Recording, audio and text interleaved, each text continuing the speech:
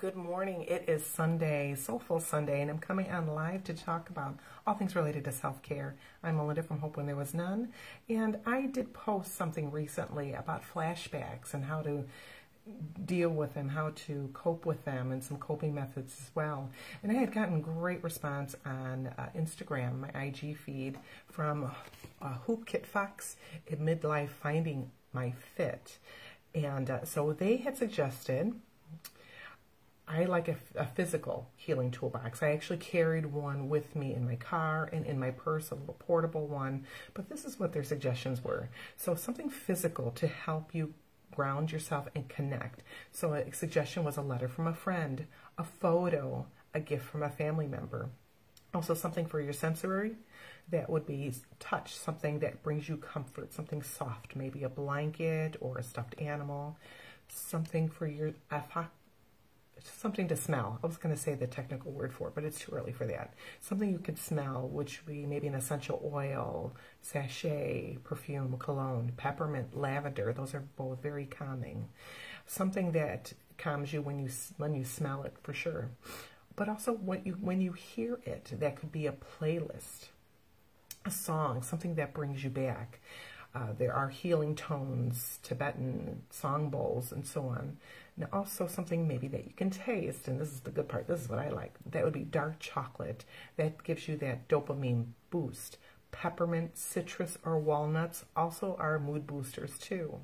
I also wanted to include to keep maybe a tissue or hanky handy as well, in case you have those breakthrough moments or triggering moments where you need a good cry, and there's nothing wrong with that.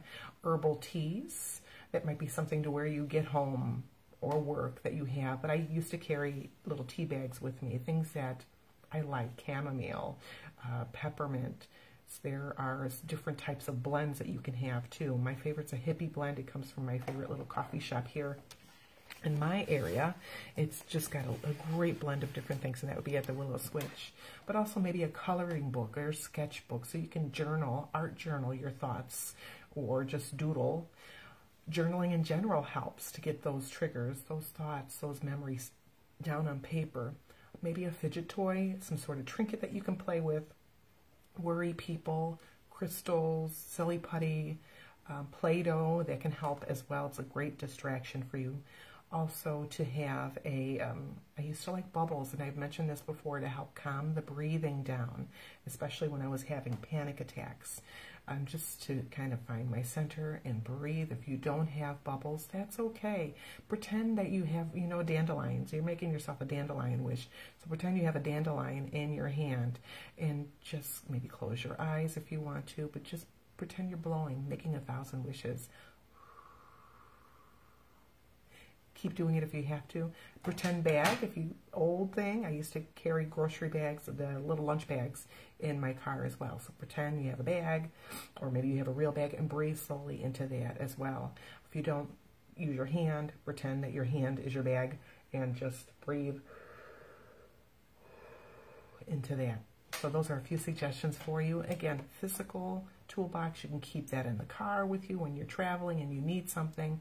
I would do affirmation cards on index cards, carry those with me too. A little pad of paper, maybe you can't carry a big journal in your purse, but a small pad of paper and that pen can definitely help you.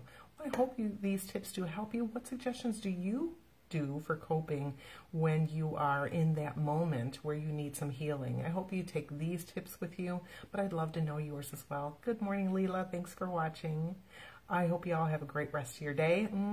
Stay safe. Bye.